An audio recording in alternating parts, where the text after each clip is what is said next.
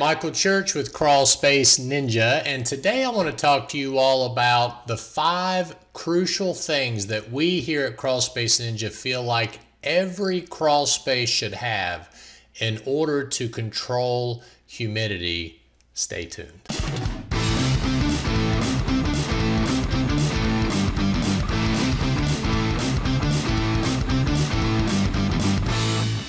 Okay, so if you're new to Crawl Space Ninja, we talk about everything related to basements, attics, crawl spaces, and ductwork. So we hope you'll subscribe to our channel and ring that notifications bell. Okay, so what we're going to talk about today is the 5 crucial items we feel that every crawl space encapsulation company should utilize whenever they're trying to control humidity in the crawl space. And believe it or not, a lot of companies miss one, if not more than one, of what we feel are these 5 crucial steps. So we hope this will help each of you know whether you're going to DIY your own crawl space encapsulation or hire a contractor to take care of that for you.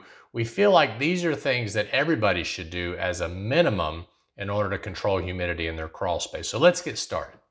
All right.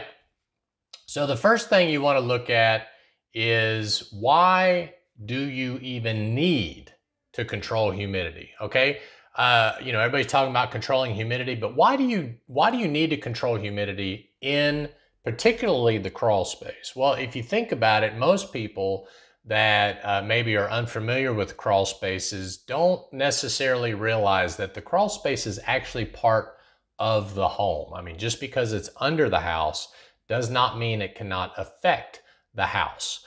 It can affect your home in different ways, like high humidity. I know I didn't list it here, but it can cause your hardwood to begin to cup because that high humidity gets absorbed inside the wood of the subfloor and the joists and creates a moisture problem even up into the hardwood, okay?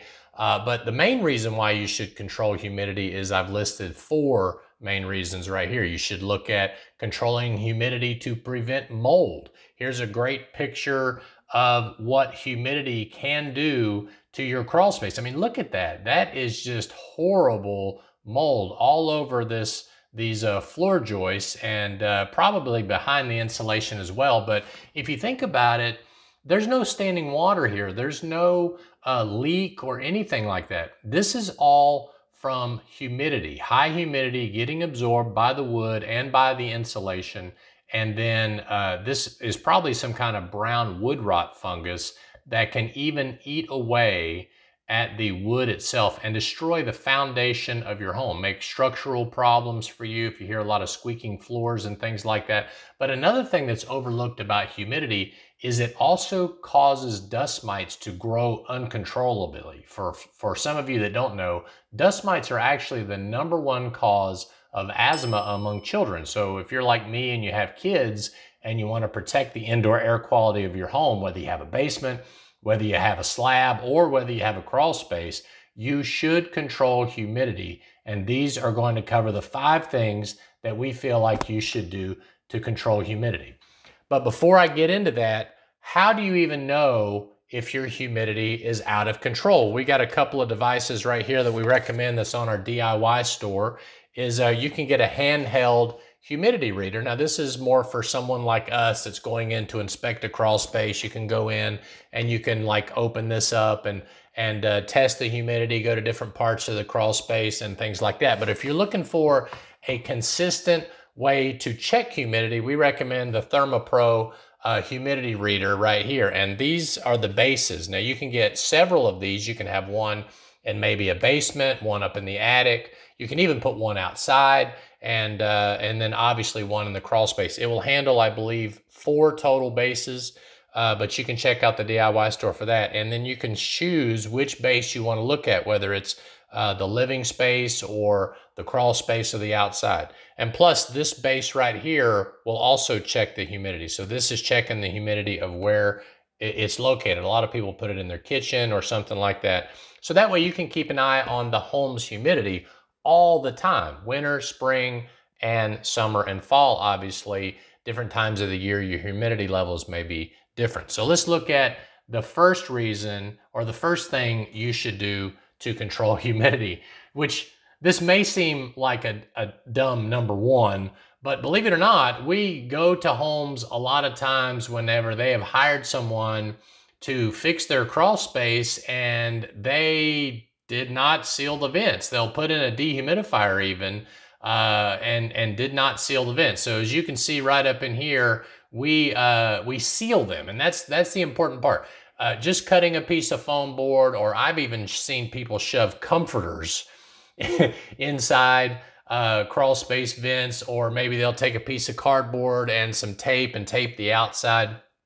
That's a way to seal a vent, but it's not the way we would seal. So we use our R10 foam board, so that way we've got some insulation there in the vent, as well as using a spray foam sealant, or what they call spray foam insulation, to seal around that so that air and high humidity can't come into those vents. Okay, so now this one may seem like a weird thing to say, but believe it or not, this doesn't do really anything to control humidity. But if you're going to control humidity according to the EPA by sealing the vents and installing a dehumidifier, you should have a foundation vent fan installed to blow air out of the crawl space. Believe it or not, if you do not do this, you could be creating a soil gas problem. If you have an open or vented crawl space right now, and then you seal up every single vent without putting some kind of foundation vent system in there to basically get that air out of the crawl space, it's got nowhere to go but up in your living space. Now, not everyone has radon, but typically soil gases are in every part of the country. That could be even weird smells, methanes, and different things like that. So you want to try to divert those soil gases out of the crawl space while controlling humidity, which is what some people would call a hybrid encapsulation system. So this is very effective. It's what we typically do every single time, because as I mentioned before, it is recommended by the EPA to control soil gases. It's 1 CFM, cubic feet per minute of air, for every 50 square feet of crawl space. Now, these Lamanco PCV ones are our go-to foundation vent fan. You can get these on our DIY store, but I want you to also take a look. We've sealed the top, okay? You just don't throw this in here. You also, if you've got an opening up here, you wanna make sure that you seal the top of this as well with a spray foam sealant, and then make sure that you don't have a lot of backflow coming in because of this fan. And it's even, I would recommend you it's got different humidity settings. We turn it to the on position, so that way it's constantly running year round to get all of those soil gases out of your crawl space. Again, that has nothing to do with controlling humidity, but it is part of our humidity control procedure.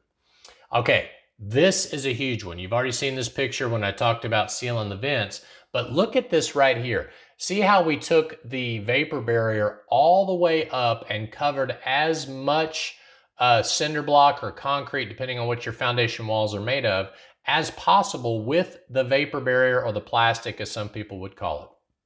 The reason why we do this is because if you've got dirt on the other side of this foundation wall and you get moisture penetrating through the CMU, the concrete, or whatever it is, your brick, your stone, whatever that foundation wall is made of, then that moisture is going to evaporate or try to evaporate, causing humidity spikes, especially during thunderstorms and different things like that. So taking the plastic as high up the wall as you can and attaching it near the sill plate is the better way to handle it. Now, we have to leave this gap here in Tennessee. It's a minimum of 3 inches. Now, check with your local codes to see if you require that gap or not. But here in Tennessee, it's 3 inches. In Georgia, it is 6 inches. And then we're also going to overlap and tape the vapor barrier. Okay, a lot of companies, they'll just throw it down, and even the white pretty vapor barrier, they'll just throw it down, won't overlap and tape it, as you've seen in many of our videos. So if you don't overlap this, a minimum of 6 inches, but a little bit more is better. You want to overlap and tape this. You can see this tape seam right here. So we got it overlapped, and you can almost see, we took it all the way to here on the overlap.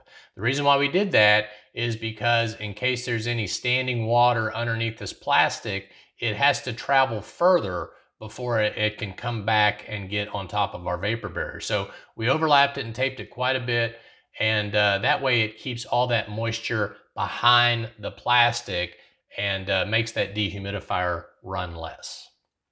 Okay, here is another very important thing you should do. I believe this would be number 4 in our reasoning, or our things that we should do to seal the crawl space up and control humidity, and that would be air sealing the door. As you can see, this is a before. We went and built a frame all around this door frame, okay, and then we used caulk and different adhesives like that, and then installed a new door all the way around it. We used gaskets and also insulated the inside of this door. So you want to make sure you air seal the door as best you can. Now, you don't need to obviously build a new door if you don't have to, but you can get some of those air sealing gaskets and things like that at Home Depot and Lowe's, and make sure you air seal this door as good as possible.